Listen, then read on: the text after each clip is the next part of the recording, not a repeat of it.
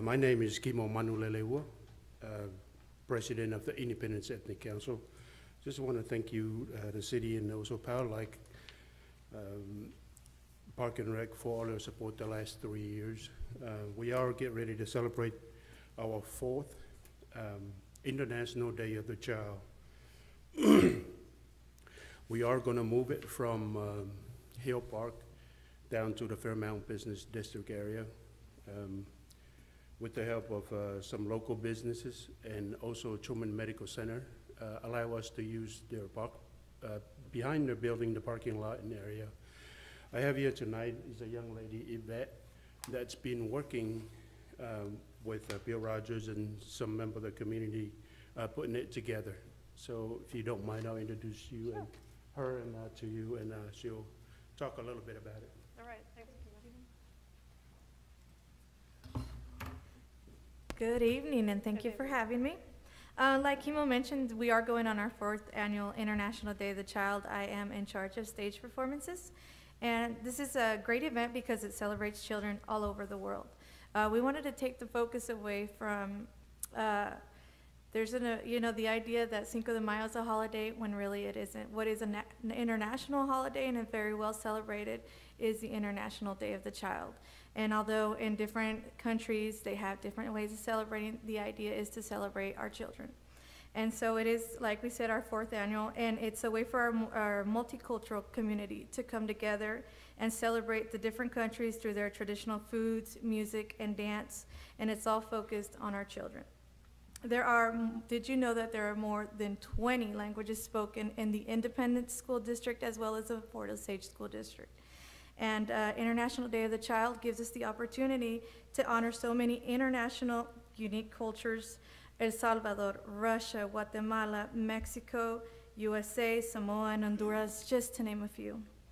Last year we had a spectacular turnout, and like Kimo said, it was at Hill Park, but we're offering the same great event, and this time it will be in the Fairmount community.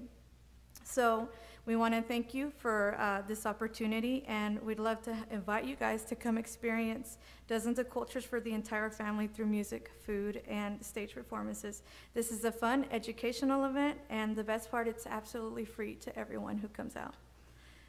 Thank you so much for your support, and as we celebrate children in the world.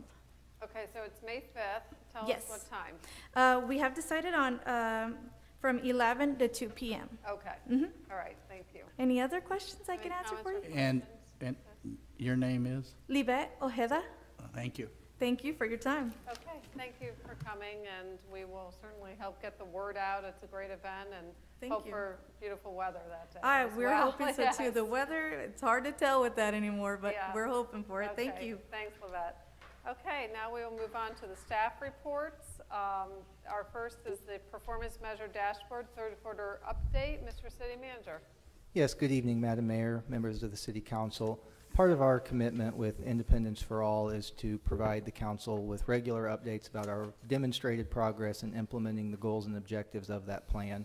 So we have asked our Truman Fellow, Kristen Ayers, to compile this information and provide the Council with our 3rd quarter update this evening. So I will turn it over to Ms. Ayers. Thank you. Good evening, Mayor, members of the Council.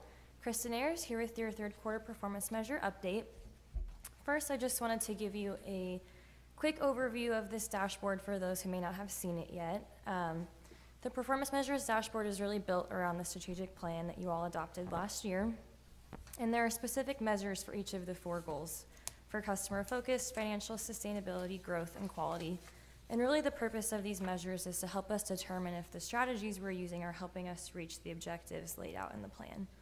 So there are approximately 60 measures that cover almost all of the city departments, as well as many measures from the Citizen Satisfaction Survey. Most of these are updated quarterly, but the Citizen Satisfaction Survey only happens every 2 years, so those take a little longer.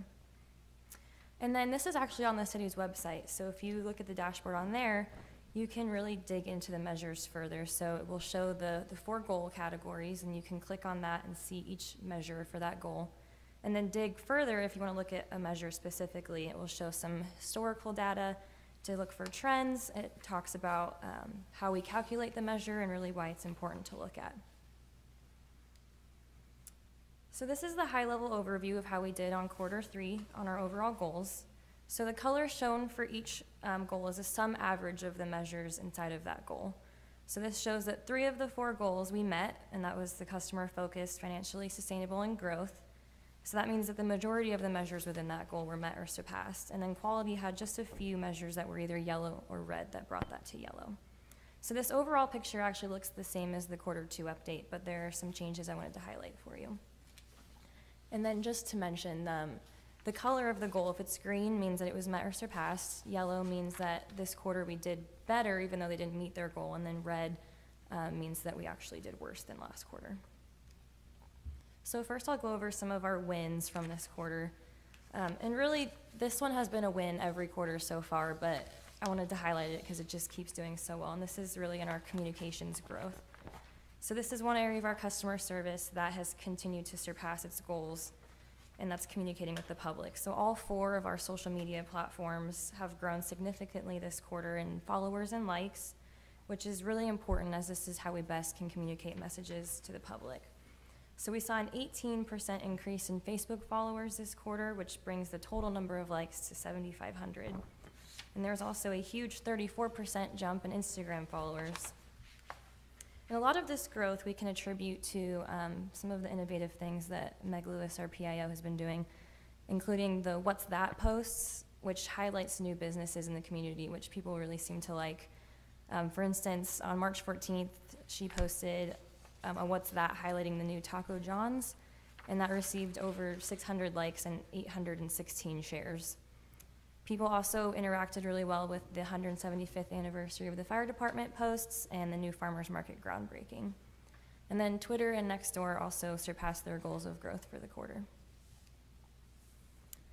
So the next win we have is new jobs created. So the Independence Economic Development Council gave me their quarterly report, and there was 163 new jobs created in the community during this quarter. The biggest of that came from an expansion at Orbital ATK, and then Sarpino's Pizza, and a couple of additions of startups in the community. Next, we have pothole service requests, which I think this is a great customer service one to point out. Last quarter, 78% of pothole service requests were completed in 3 days or less, and this quarter, 93% of them were. So 26 out of 28 requests were completed in less than 3 days, and the average repair time was actually 0.97 days, which is great. And then lastly, I want to talk about the percentage of code enforcement cases that were started proactively. So the goal each quarter is that 8% of codes enforcement cases are started by our codes enforcement officers and not started by a citizen complaint. So again, they surpassed their goal this quarter by starting 18% of their cases proactively. And this is partially high because there was another proactive corridor code enforcement that happened at the end of December. So just wanted to update you on that really quick. We did the 40 highway corridor code enforcement, and this initiative involves systematically using proactive code enforcement on major corridors, the visible corridors in our city. So this was started in December and ended in mid-January. And the objective of this is really to address property maintenance and zoning issues along those visible corridors. And during this initiative, there were 238 inspections done, and 116 of those had violations. But ultimately, only 23 tickets were issued, 7 property abatements, and 1 building was tagged as dangerous. So next, I just want to highlight a couple of the goals that didn't meet their goal, but got close and improved over last quarter. So if you remember last quarter, I talked about the average answer time at our the utility customer service center. And in the first quarter, it took 8 minutes and 31 seconds for us to answer the phone. And then last quarter was a huge drop to 6 minutes and 30 seconds. And happy to report that again this quarter, it dropped a bunch to 5 minutes and 39 seconds. So we're super close to that goal of 5 minutes. And I've gotten a few updates from Dan Montgomery in the last week that even this month, it's getting lower and lower below the 5 minutes. So getting really close to that goal. And then another exciting thing to report on is the police response times for priority 1 calls went down this quarter. So the national goal is that these times will be at 5 minutes or less. And the last quarter, this measure was in the red category at 8 minutes and 40 seconds. But this quarter, happy to report that it dropped by 23 seconds to 8 minutes and 17 seconds. And this can be attributed to, we had a ton of vacancies at the beginning of this fiscal year, and we've gotten most of them filled. And so a lot of these newly hired officers have just finished their field training and been placed in patrol. And there are a few more that need to finish their field training, so they'll be placed in patrol too, so this time will continue to go down. And this is a huge improvement, especially because there's been a lot of manpower intensive calls that they've had to go on that usually affect response times, but going down and should continue to go down. So that's really the things I wanted to highlight for you this quarter. There'll be a lot more updates next quarter for the year end, where we'll be able to show you how much things changed over the year, but I'd like to open it up for any questions or comments, and maybe some of our experts in the room can help answer those that I can't. Okay, thank you, Kristen. Are there any comments or questions from the council? No? Yes? I did have a question. I always kind of think of this sort of in conjunction with our open data that we are also continually working on, is putting more relevant data sources out onto the website for people to access and use and manipulate in ways that help them to get the information that they want. Are we also tracking, I mean, is it being used? Are people taking advantage of it? I think it's great information, and our intent with it obviously is to be accountable to our citizens about what our priorities are and how we're meeting those goals, but are we is the word getting out? I think forums like this, Mayor, are important to help with that. I will also tell you that when we get questions or comments from citizenry about our progress, or how's this going or something, we do utilize this as staff to help communicate about that. So more than just saying, well, we feel like we're doing a good job with code enforcement, we try to use these numbers to show the growth and the progress that we've made, and to justify where we're at. But I don't know that we have at our fingertips a readily available mechanism of checking how frequently people are, at 3 in the morning checking this or anything like that. But it has helped us have a more sophisticated, enlightened discussions with our citizens and with you as a council about our progress and our shortcomings, to be truthful. Yeah, well, that's important too. I know that periodically we've highlighted some successes like code enforcement. I mean, and so, maybe that's a way to do that, because as you say, we know our social media is very, very active, that we reach a lot of people that way. So, I just think it's important for us to continue to find ways to let the public know that it's there for them to scrutinize. You gave us, a great overview, but there's more detail that people can dive into if there's something that they're really interested in. Indeed. Thank you. Anything else? Okay, thank you. Okay, our next report is the utility billing project update. Mr. City Manager. Yes, Madam Mayor, members of the council. For some time now, we've of course been working on migrating off of our legacy utility billing system that handles our 56,000 utility accounts for our independent citizens and businesses. That transition has been methodical, as we're trying to jump forward several generations on that.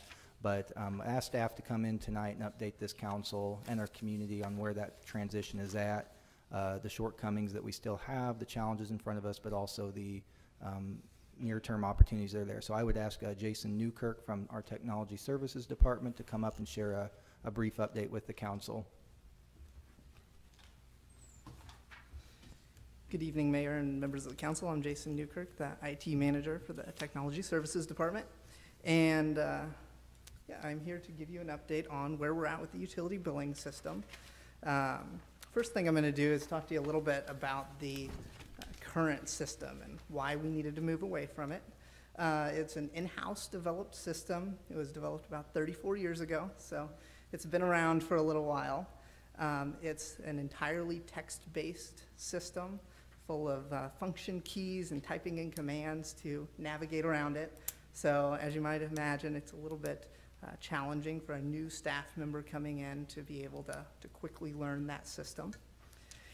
It's also kind of time-consuming to extract and analyze data out of that system. Usually if a staff member needs a report, it involves us having to have a programmer develop that report for them.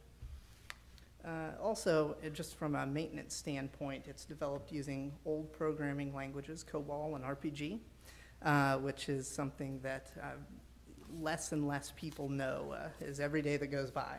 And same with the platform that it's on. It runs on an IBM platform that is a little bit out of date at this point in time. So just to give you an idea of what I've been talking about, this is a screenshot of the existing system. Like I said, all text, no using your mouse here. And it's been around for 35 years, and it really has served the city pretty well, but it's definitely time for an upgrade.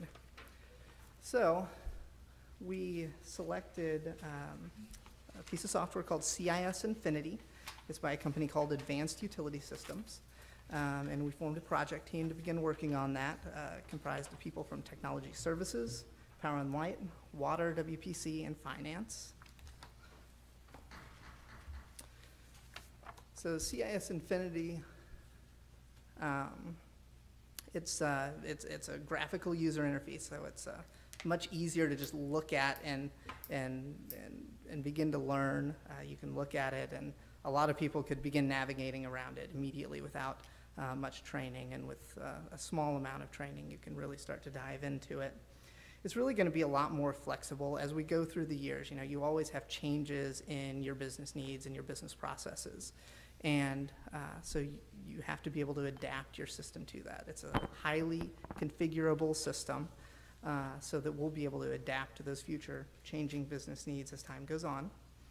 It also has the ability to integrate more easily with external systems. So going back to those business needs, if there ever comes a secondary and external system, like the new ERP system, for example, that comes along that we need to create an interface to, we're going to have a lot easier time doing that now or doing that with the future system than we do with the current system. Also, accessing information and analyzing data. This is the thing that gets me excited. This is so much better on this new system. There's a few different ways that users can do it, other than just the screens that are provided by the system. They also have things called filters, and this is something that any of the users can do without a lot of technical knowledge. They can go and take large chunks of data, and they can filter it down to find what they need. So a good example of this is if you needed to know all the water customers that were on a specific water rate, you could quickly filter that and get that list of customers. The second way that you get information is through reports. The system came with a lot of reports pre-built, and then also throughout the process we've identified new reports that needed to be created and had the vendor create those. And so that's another way to get more complex queries out of the system. And those are easy for the end user to run and then take that data and do what they need to with it. It's also hosted on a Windows Server platform and Microsoft SQL Server database platform, which is a little bit more in the industry norm. And so we've got a lot of staff members that know how to support that system. And so we're going to have a lot better time moving forward to be able to support that system. So here's a screenshot of the new system. I know it's kind of small and a little washed out. But really along that top band there, those are all the buttons that are kind of some of the common tasks that an end user may use. And then right below that, that's the info band.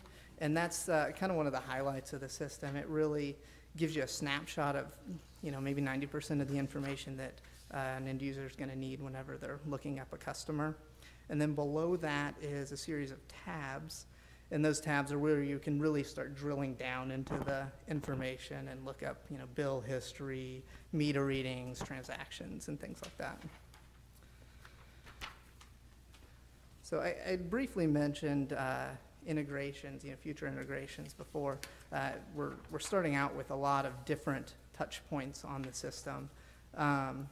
We've got a lot of input and output from this system. So everything's starting with paper output, the bills that need to be printed out, and then going to, electronic output such as e-bills or sending information to the outage management system, the CAD systems, things like that. And then we also have a lot of full two-way integrations. A really good example of that is the website where customers can go, they can log in, they can view information about their account, So that's information going one way, but they can also make a payment, and so that's going back into that system. So as you can see, it's not just a standalone system. It really touches a lot of other things. So going to the website, so this is, I wanted to give you a few screenshots of the customer web portal. So customers will be able to log in, and they'll be able to view information about their account. They'll be able to view billing history, payments. We'll also be able to view usage history. We're able to give them some some graphs to show them their usage trends over time. And then, of course, we're giving them the ability to be able to pay their bill online. So next is the new bill. So this is kind of zoomed in a little bit. We've kind of chopped the bottom portion here is usually the stub that they tear off, and that's what you send in with your payment. So I've excluded that there so you can actually hope to read this. And it's what we tried to do with the new bill is we really wanted to make the front portion very clean and easy to read. We wanted to give the customers access to their current charges, their usage, and their amount due right up front. And so that's what is highlighted on the front of the bill. But for those customers that want to do a little bit more digging, see a little bit more information, the back of the bill is where they're going to want to go. That gives them a breakdown of their charges, the specific things that comprise, what they're being charged for each utility, as well as a little more detailed information about their consumption. And to give you kind of an update on where we're at today, so we're in the process of wrapping up the implementation on this project. We're conducting final testing on the system to ensure that all 60,000 of our customers are billed correctly and they're going to be able to pay their bill easily on day one. And we're also working with the vendor to determine a go-live date that's after that time that final testing is completed, but also when they're going to be able to have the appropriate staff on site here to assist us with that implementation. So that concludes my update, but I'm willing to take any questions that you guys may have. Thanks, Jason. Other comments or questions? Awesome. Yes, Councilman? Yeah, I have a Yeah. few questions. Sure. And some of this may have been covered before, so it may be questions that I asked before. All right, go for it. So is this new system cloud-based, or do we have a server and a backup system? Yeah, so it's hosted on premises, so by us, and yes, we've got Our own server? our own servers with backup servers, yes. Okay, so we have multiple backups, or is it backed up also in the cloud, or? Nope, we've got our backup location in two different physical locations. Okay. Yes. Okay. And will this eventually interface with digital meters if we eventually go to that? Yeah, so we've talked to them about that, and the vendor, Advanced Utility Systems, has integrated with a lot of different AMI vendors before. Okay. So, yeah, they'll be able to. It's just a matter of determining the details on that. And do we have a contract for upgradability of the software? I know a lot of software companies will upgrade it every year, sometimes multiple times a year. Right. And do we have a contract for those? Yeah, And we have to pay a fee, I'm sure, Yeah, every we pay year. continual maintenance, which includes upgrades on the software. Okay, okay. Okay, Okay, Thanks. thank you. Yes, Councilman? These clouds, are they cumulus, no, never mind. This is great, this readout. What's fuel adjustment?